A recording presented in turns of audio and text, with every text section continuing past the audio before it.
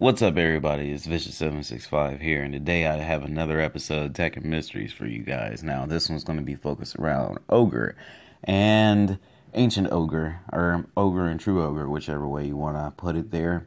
Now, these characters, a little history on these characters. They both got their origin in Tekken 3. They moved on to Tekken Tag and didn't get back into the game until Tekken Tag 2. Now, why is this? It is because the Jin Kazama had defeated True Ogre in the third tournament, the third Tekken tournament, that is. Paul had defeated Ogre originally, and Ogre had transformed. But in Tekken 6, we see that he beat Ogre, but the Ogre's hand that we seen crippling in the air was actually Ancient Ogre. Which begs the question, is he truly dead? Did he knock him out? Or did he severely wound him? Or what exactly happened? Because in Jin's Tekken 3 ending, which is serving as the most canon ending, in the game. In that ending, he defeated True Ogre, and Ogre split up into a bunch of white lights. Now, these white lights, I have some speculation about them, and hopefully we can get a little bit more information on Tekken 7, since, it's going to clear up some mysteries, because I don't think the Tekken team has really paid attention to a lot of the stuff they did in the PS1 era. That is why most of the history that we know in Tekken right now is from Tekken 4 to Tekken 5 to Tekken 6 going forward. They don't bother to really delve back into what happened back on the PS1. Like Eddie's beef with Kazuya. Now that is some shit that was one of the only things that carried over, that and Jin and Heihachi hating each other. But it seems like everything else just sort of lost its way. Not saying that the story is bad. I'm just saying they just forgot about a lot of gold that they could have capitalized on. For instance, all those things that were coming out of Ogre and Tekken 3. Now, it makes me wonder, because I am curious, what exactly are those things? Are they the souls of the people that he's killed? Did they get released, but they went in all directions? So they didn't get released and go into heaven or hell or anything. It seems more like they were going back to their owners, maybe. But if their owners didn't have a soul, that doesn't necessarily mean that they're dead. It just means that they don't have a soul. At least that's what I'm hoping, because you can still be alive and not have a soul, I feel like.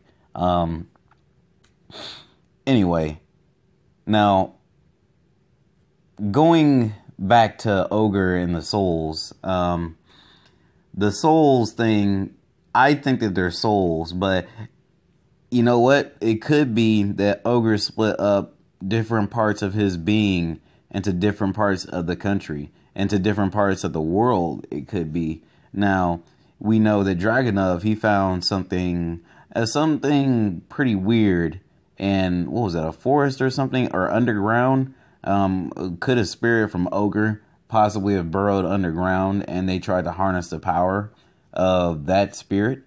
I don't know. That's one of the things that we need to ask. Now, in Tekken Tag, there's not really much to go off of besides the fact that True Ogre absolutely... I read somewhere that Ogre actually has the devil gene. He actually has the devil gene, and, it's not just him being created by aliens. He's created by aliens and the devil gene. Which is why True Ogre has the bat wings, I believe. That's what I used to believe, anyway. Now, I can't really confirm that he has the devil gene. I don't really think he does, because in Tekken 4, why would Heihachi need Ogre's blood and a devil gene? It just doesn't make sense. But it seems like Ogre may have a thing where he's just wandering aimlessly, killing people, taking their souls as he's doing it so he can get stronger, right? But it seems like there are a lot of supernatural characters that really don't like Ogre. It seems like he's probably the most hated creature or being in the Tekken history, in Tekken's franchise. Now, Heihachi's a bastard, but hey, Ogre, people think that he killed June. He's the reason why June's missing.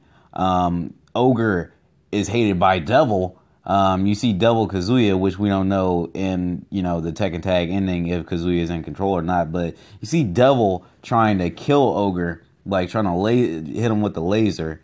And you see that Ogre, he's not a fan of Devil, as well. So it seems like more like a mindless creature. But, yeah.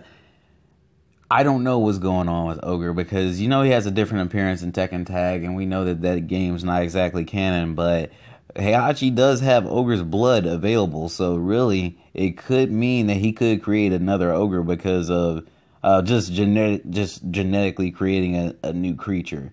You know, that's what I think. Since it's in the Mishima Zaibatsu's hands, and whoever's in charge of the Mishima Zaibatsu, who's to say, now that they can't make another one just to defend the human race? You never know. What do you guys think? Do you think Ogre could actually make a comeback, or do you think that Ogre's down for good? What do you make of Jin Kazama's Tekken 3 ending when Ogre's souls or those white things fly all over the place? What do you think that is, and why do you think nobody's talked about it since then? Leave a comment if you like, subscribe, and go ahead and leave a like if you want. It doesn't matter to me. I'll post up some more videos soon. Later.